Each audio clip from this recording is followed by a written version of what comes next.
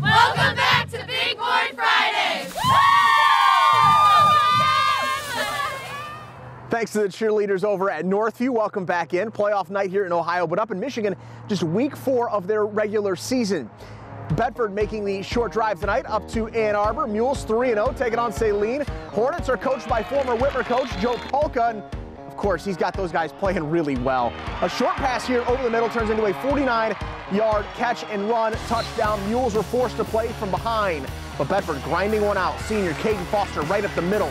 Fights for some big yards down to the 15, and that would set up this. The senior Logan Hollebarger running outside, cuts back in, spins off a tackle. He would score, but Saline runs away with this one tonight, 56-14. City League tonight, this is a regular season matchup, just week 2 for them. Woodward, a huge win last week, hosting Bowsher tonight. Woodward cheerleaders thrilled to be on the home field.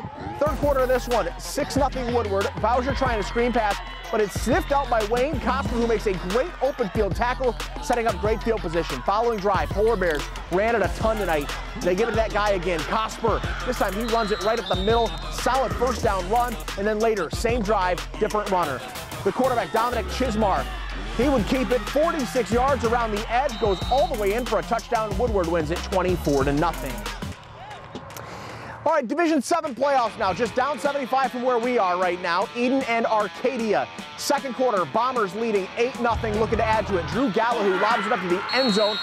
It's picked off by Logan Bowes. Arcadia would take over on their drive, facing a 4th and 2. They go for it in their own territory. Bombers defense comes up big, and then the Redskins would make them pay. Gallahue keeps it right up the middle, jukes out one defender, shrugs a few more. Edon moves on. They beat Arcadia tonight, 34-7.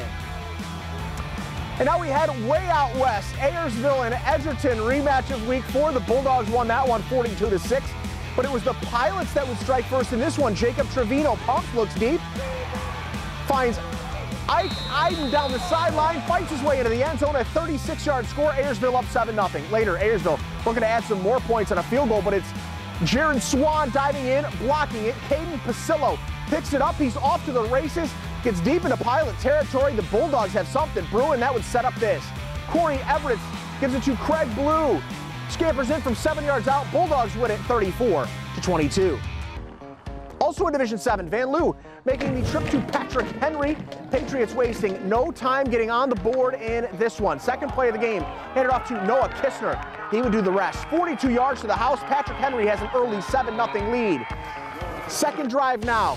The handoff again to Kistner. He would get in again for a score. They extend their lead. And that ground game just terrific tonight. A 64-yard score here. Patrick Henry would win it big, 51-12. Another matchup in Division 7, McComb taking on Upper Scioto Valley. Opening drive of this one, Panthers on offense. Grant Dishong hands it off to Zach Deal, makes his way down the sideline. That's a big first down. That would lead to this. Dishong heaving one downfield to Kayvon Bailey. He would make the grab.